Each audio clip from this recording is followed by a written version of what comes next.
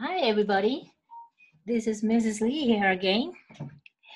Um, Today, I'm going to make origami egg holder for the Easter. Okay. Now, this is the finished project here, and the Easter egg will go slide in like that. Okay. Now, you may use just a copy paper, but we do have to turn the regular copy paper into 6-inch square. So measure from here to there, 6 inches. From here to there, 6 inches. And then mark it and cut it into square. If you use centimeters, it's 15 centimeters. Okay. So your paper is going to be this size. Okay. I'm going to use the colored origami paper here today, okay, just so that it's easier for you to see. If you do have origami paper, you may use that too. Okay. Now, okay, first we're going to bring the top half down and fold it into half like this.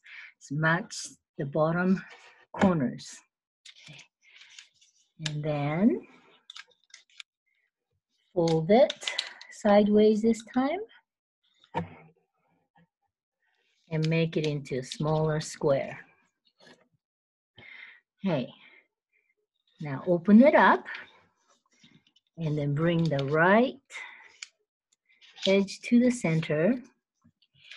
Now you might start remembering this. You have done this before when you made a paper wallet.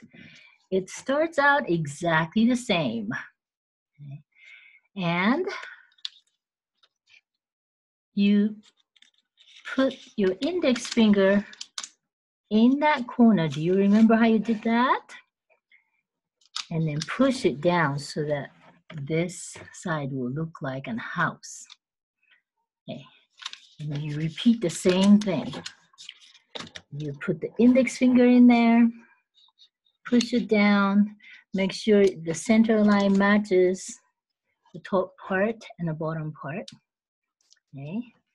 And then turn this over and then fold this towards the center line.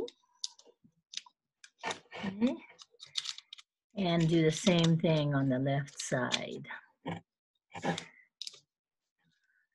Okay, now it's back and front the same. Now we'll take the top flap of the bottom and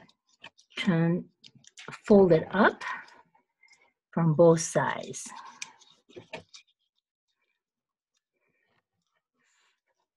Okay.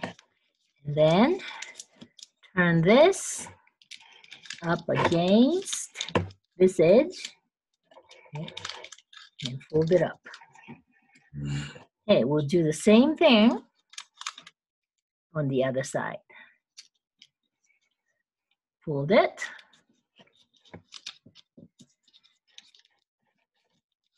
Fold it into triangle and fold it up like that. Okay, now that's all the folding that you have to do. Now we are going to open this up. Go ahead and open. Now, we don't put the egg on this side. We actually use the other side. So go ahead and open and start pushing them. Make sure the corner is folded right.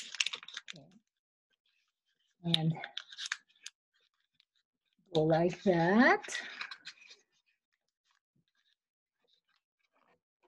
And there it is.